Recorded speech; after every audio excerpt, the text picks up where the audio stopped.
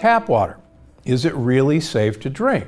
Well, a lot of times it depends on where you live and the filtration system that's used in your municipality, and quite frankly, the amount of fluoride and the amount of chloride that's being put into your water.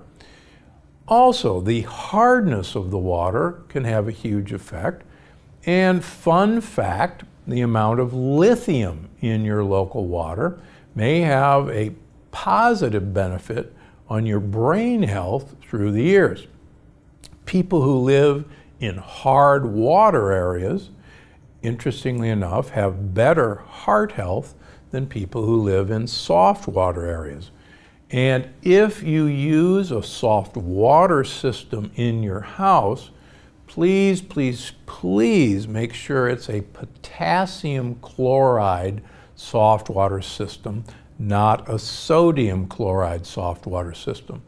Potassium chloride softeners may actually have some health benefits, but absolutely not the traditional sodium chloride soft water system. So the answer is check with your local municipality.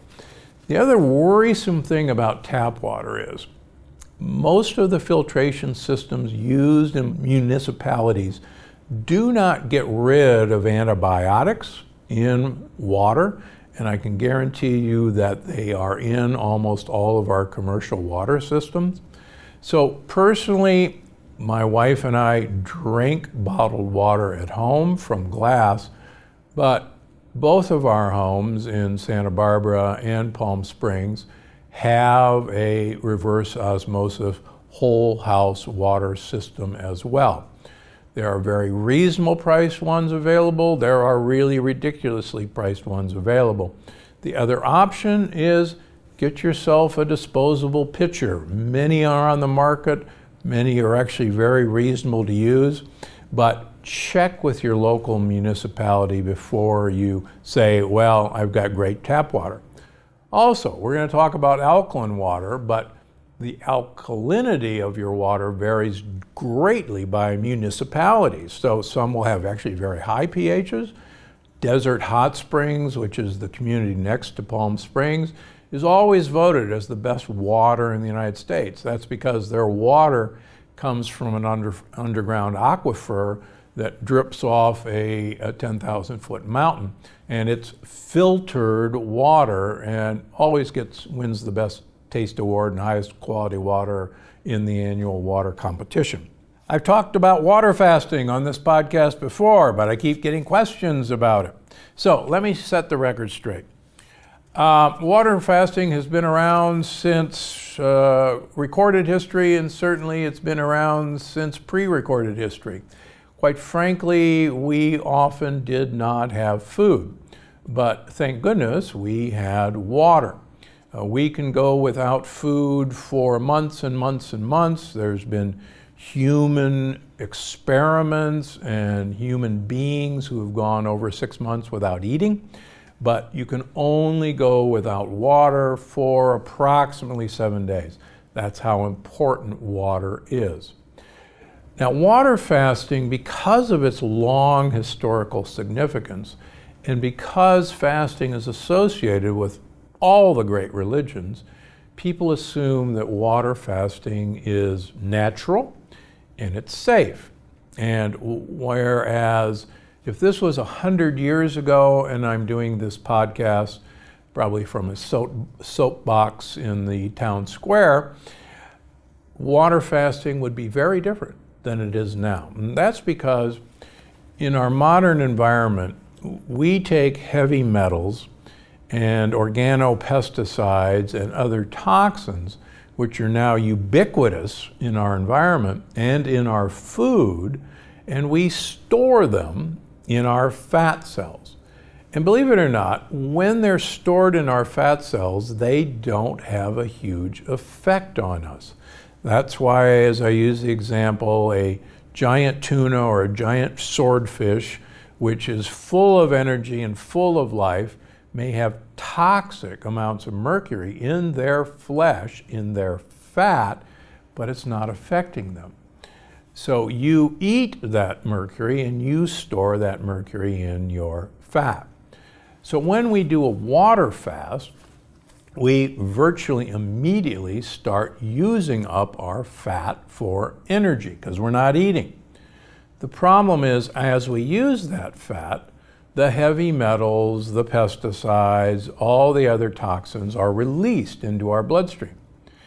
Now, our liver is appointed to detoxify these compounds, and we have phase 1 and we have phase 2 detoxification enzymes that do a pretty reasonable job. But the liver actually has no ability to detoxify heavy metals.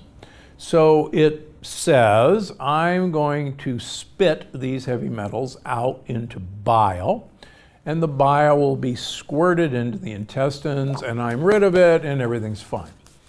Unfortunately, we reabsorb those heavy metals from our intestines, so that many of us doing a detox are actually increasing the level of toxins in our bloodstream because they come out into our bloodstream and we immediately recycle them back into our bloodstream. And so many people, including Dr. Joseph Mercola, who was a big fan of water detox, have really stepped back and said, wait a minute, that's probably not what we should be doing in the modern age. And as many of you know, I developed a product that I use on myself to deal with this issue, and I've written about if you want to detox heavy metals properly, here's the steps to do. Is there a safe way to water fast? Yes, and just in the longevity paradox, I show you how to do this. You need to complex heavy metals, and the best way to do that is the use of chlorella and the use of activated charcoal. I also think you need to rev up your liver enzymes. Milk thistle is a great way. A compound called D-limonene is a great way. Dandelion greens are a great way. And this is all in the longevity paradox. So please don't just say, I think I'm going to do a 7-day water fast. Peter Attia has backed off on his 7-day water fast and is now this year only going to do 3-day water fasts, which I think is a much more reasonable approach. Okay, time for a lightning round of quick questions and answers. Let's go. Is alkaline water healthy? So we've had one of the world's experts on alkaline water on my podcast, and I do suggest you listen to it. Here's the hilarious thing about alkaline water. Everyone thinks that we need to have an alkaline environment to be healthy. In fact, where capillaries deliver blood and nutrients to the cells, it's actually a slightly acid environment, and that's how things actually happen. Alkaline water has actually less ability to alkaline you than, for instance, baking soda. So if you really want to have a benefit of an alkaline environment, you're much better off dissolving a teaspoon of baking soda in some water and drinking it rather than having alkaline water. Alkaline water will not change your pH one bit. There aren't enough ions dissolved to change your pH. And as you know, my colleagues at the Medical College of Georgia, where I went to medical school, recently published a paper that having a teaspoon of baking soda a couple times a day improves athletic performance. It's actually an old hack of professional athletes, and actually may protect kidneys from inflammation. So no, alkaline water, if you want to have an alkaline water machine, knock your socks off. A lot of the reverse osmosis machines will give you alkaline water. I have one, but don't be confused by what benefit you're going to get from that alkaline water. It's actually the reverse osmosis that's probably doing the trick. Is there anything wrong with ice water? Well, first of all, it depends on where the ice is being made. Number two, ice water is incredibly good for you.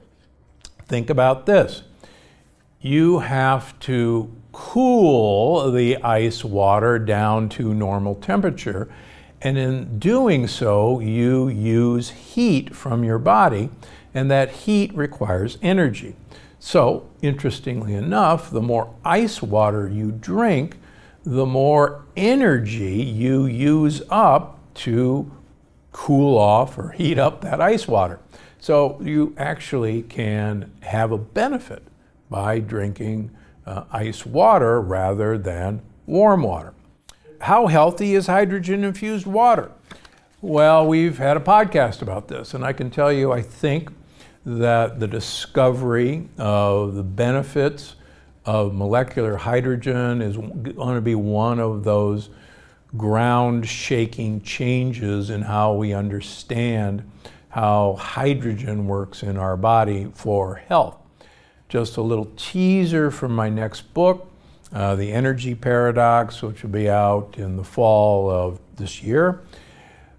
People with Parkinson's disease have been discovered that their gut microbiome does not make hydrogen out of the food they eat, whereas normal people's gut microbiome makes hydrogen gas out of the food they eat. And I'll leave that teaser because there's more on hydrogen to come. So I think hydrogen water, and I drink it daily, is really one of the game changers if you're interested in brain health and if you're interested in longevity. Should I drink water with a meal? Why and why not? So you need gastric acid to digest protein. We use acid for one purpose and one purpose only in terms of the food we eat, and that is to digest protein. If you dilute the gastric acid with water, you'll actually slow the protein digestion. Now, that may be, believe it or not, a good thing if it slows gastric emptying. But here's a crazy fact. There's a little valve at the end of your stomach called the pyloric valve, the pylorus, that senses when gastric acid goes away, and that means that your protein has been digested and it's ready to empty the protein or the stomach contents into the small intestine for further digestion and absorption. If you dilute out the acid with too much water, you inadvertently open the gates too soon, and your stomach contents empty into the small intestine too soon. This can do two things. Number one, it can actually spike your blood sugar inadvertently, and it can lead to protein that's not fully digested, and that protein will actually undergo fermentation, and you may actually get the gas and bloating that you associate with irritable bowel syndrome, but it may be because you had too much water with your meal and you started the process that way. Can I drink sparkling water as a replacement? Yes. Here's the proviso. Most sparkling waters merely bubble up carbon dioxide into the water. And that actually makes for an extremely low pH in those waters. They also can increase the phosphorus content. So Italian law requires that all Italian sparkling waters, which quite frankly are in glass, have to be pH balanced. It has to be neutralized. San Pellegrino, by the way, has the most neutral pH of any of the sparkling waters. On the other hand, if you guys are sitting around drinking LaCroix or something like that as a wonderful sparkling water, you may be getting a pretty impressive acid load if you're having several of these a day. So, and please make sure your can is BPA free. Make sure you found a can that doesn't have a liner that has BPA in it. Glass has no BPA. Are there any people who should avoid sparkling water? Yeah, if you can't burp, it's probably a good idea to avoid sparkling water because that gas has got to go someplace, and if it doesn't come out the top end, I guarantee you it'll come out the back end. Are there chemicals in water we should worry about? You betcha there are. I've already really kind of talked about this. I'm very suspicious, as are many others, particularly Dr. McCullough, about the fluoride content in water.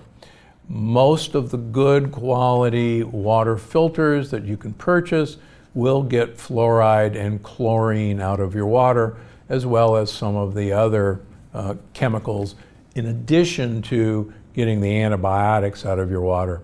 That's one of my big fears. I don't have any data to share with you yet. I'm trying to find it on whether these filters filter out glyphosate, the ingredient in Roundup, which quite frankly is in most of the things we eat and probably in our groundwater as well. What do you think about testing your water? What pH should it be at? Well, again, that's going to vary from municipality to municipality. It's not a big deal to check the pH of your water, but for fun, check the pH of your sparkling water and you'll probably be pretty shocked about what you're drinking.